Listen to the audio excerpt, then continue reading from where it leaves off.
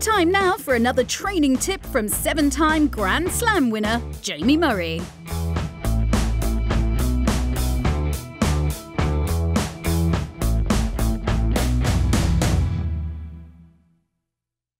Okay, so when practicing my first volley, there is 3 positions that I can do it from. Each setup requires a different amount of athleticism.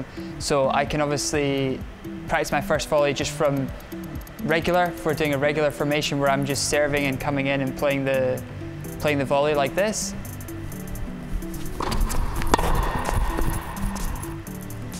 Or I can do the backhand volley starting from I formation, as if I've served from I formation. So I'm starting from here.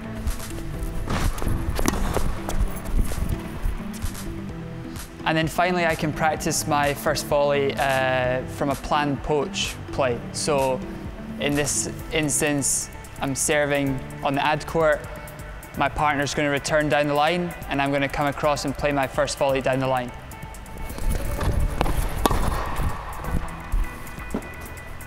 Like that.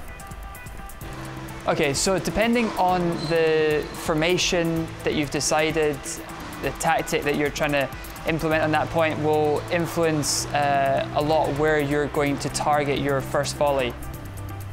If you kind of tend to play regular formations, most of your volleys will probably be getting aimed cross court, whereas if you're starting to use I formations and looking to poach on your serve, often the volley that you will be playing for your first volley will be down the line. So it's important that I practice the 3 different types of movement for those volleys. And obviously, if I'm playing my first volley cross court, my movement after, I'm going to move to the middle line. But if I'm volleying down the line, then I'm probably just going to move straight forward to get into the optimal position for the rest of the point. When I'm practicing my backhand volley as a first volley, it's important that I practice it from the 3 different positions that I do it from. When I'm playing a regular formation, more often than not, I'm going to be volleying cross court as a first volley. So I'm going to come in here, keeping my right hand in front, down low, playing the volley, and then I'm going to cut to position here.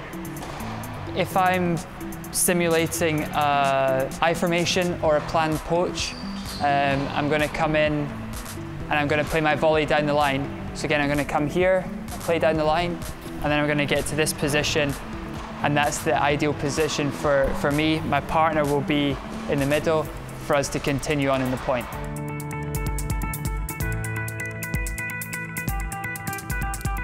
What am I focusing on when I'm playing my backhand volley? I am trying to have a good trajectory on the ball and trying to volley into the correct part of the court. So in order to keep my trajectory consistent, I need a good stable racket head. So in order to do that, I want to be leading with my right hand in front. I want to be getting low with my outside foot, and then I want to be volleying with my leg. It's very important that I use this leg to keep the racket head stable. I don't want to be using my arm around, because that's going to lead to an inconsistent contact, inconsistent trajectory. So it's important that I get down here,